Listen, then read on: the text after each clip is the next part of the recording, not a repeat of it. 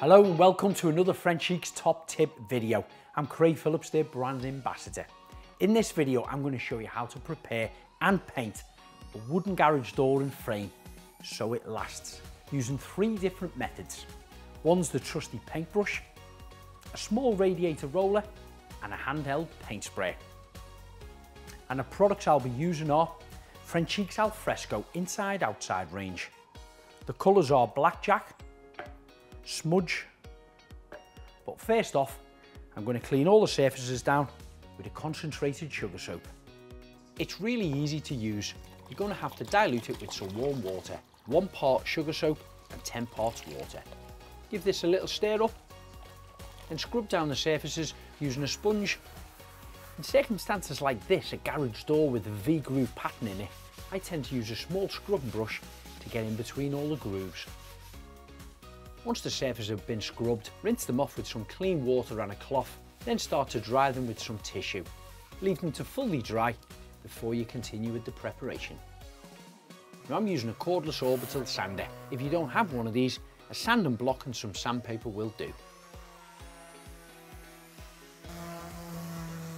So now the sanding's complete, dust it down, give it a good close inspection to see if there's any cracks, gaps or holes that will need filling. Well, with the age of this door, there is sadly quite a few cracks, almost on every panel, as well as the odd nail holes here and there. Sections of the frame where they've been screwed into the brickwork still have holes in the side. And there's even gaps between some of the trims that are mounted on the frame that also need filling.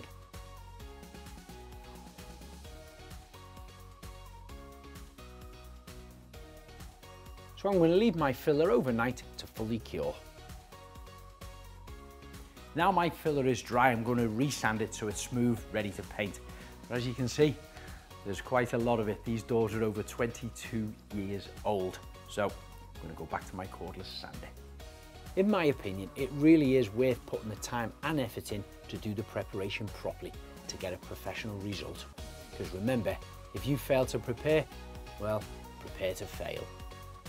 And have a good close inspection around all the door furniture and various areas just in case it needs that extra little bit of sanding by hand. Then give the areas a good dusting off with an old paintbrush and wipe down with a damp cloth.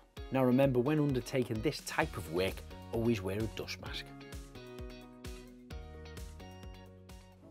Now the filler has been sanded, dusted and wiped down with a damp cloth, I'm about to seal it.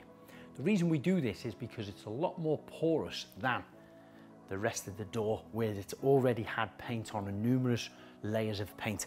But I'm going to seal this first because if it didn't, I could dilute my paint down and paint over that. It would absorb into that filler. Once it dries, it would look a bit patchy and you may need 3 or 4 coats over it before you get a good solid looking finish. So the hack is using Frenchic's finishing coat. Straight out of the tub, paint that on, let that dry, and then you can paint over it. By sealing these, you can rest assured that even your first coat of paint won't dry patchy and start flashing through. Now I'm not painting the whole door here, I'm just literally going over, I'm kind of feathering it over just where the filler is itself. It's easy to apply, I'm using an old paintbrush, but of course you could use a small radiator roller as well.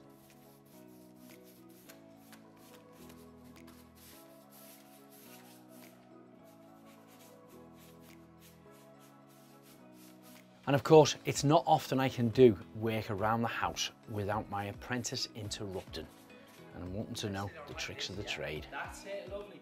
And in fairness, at just 3 years of age, she's quite a dab hand when it comes to a paintbrush. But I'm not surprised, she has been taught by the best, being Laura of course. Finishing coat is a water-based product. It's harmless to people and the environment. It's also gone through rigorous testing to be certified child safe. It's UK, CA and EN 713 compliant.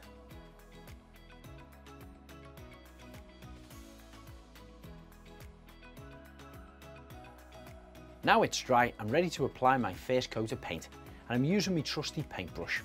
I'm going to start by cutting in around the top frame of the door itself.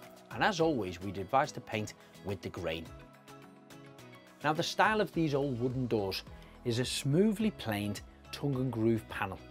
These are clamped together with an outer frame holding them into position, so painting them can be quite tricky. You've got lots of V-grooves between each slat. So when using your paintbrush, make sure you get tight in between these the best you can. And continue to apply your paint in an up and down motion, going with the grain. Now you might have some deep awkward crevices in between the grooves where you have to stab the edge of the brush in there. Once you've done that, just feather over the top of it to help get a smoother finish on the surface.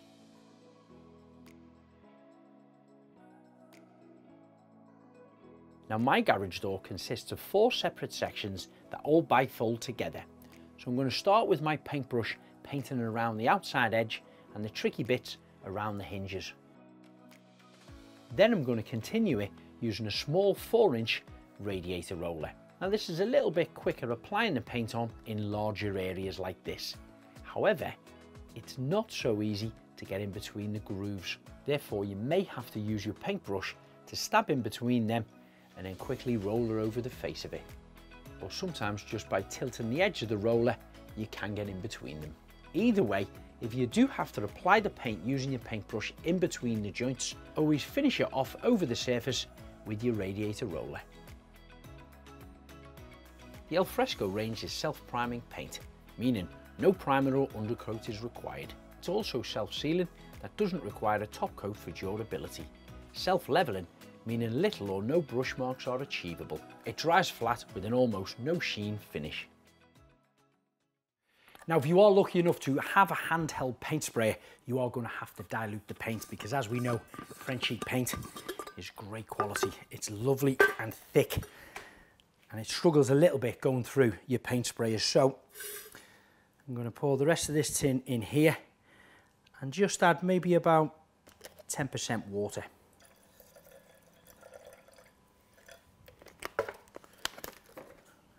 Give that a good stir up.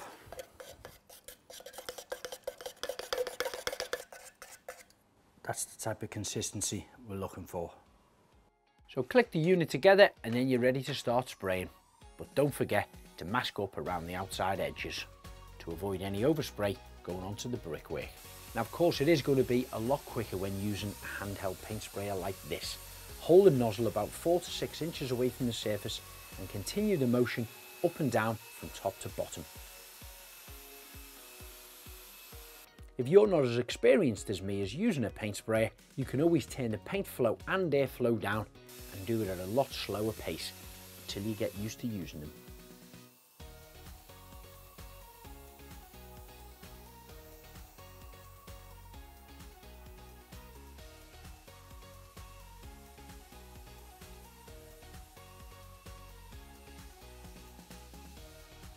So that's the 3 different options you have of applying your paint.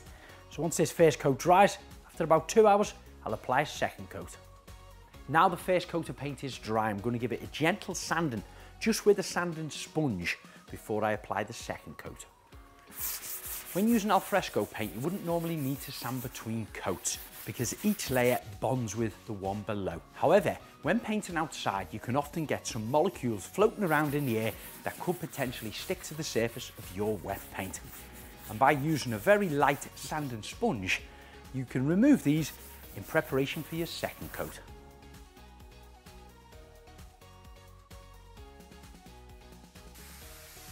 So I've gone and diluted all of my paint. So I'm going to apply my second coat across the whole area using my paint spray.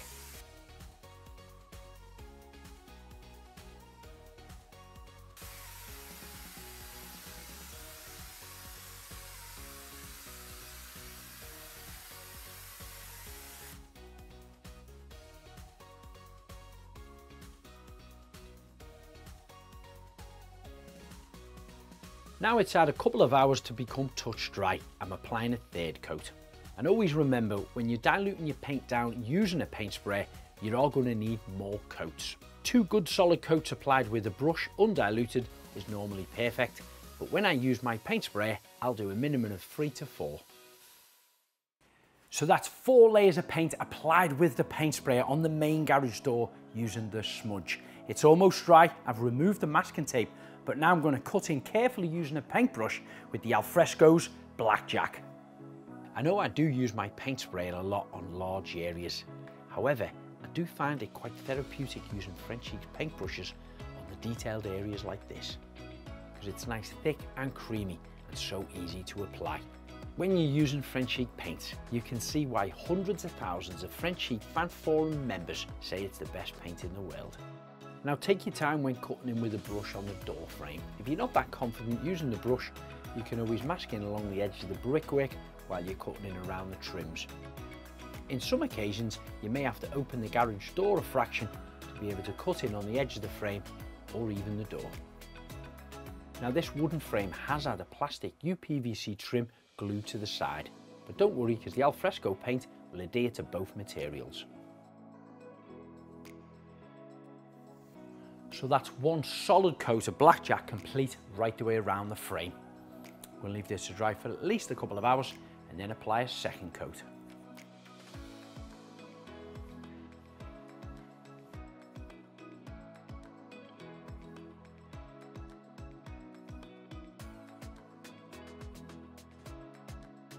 Now these old doors of mine have got 4 heavy duty locks.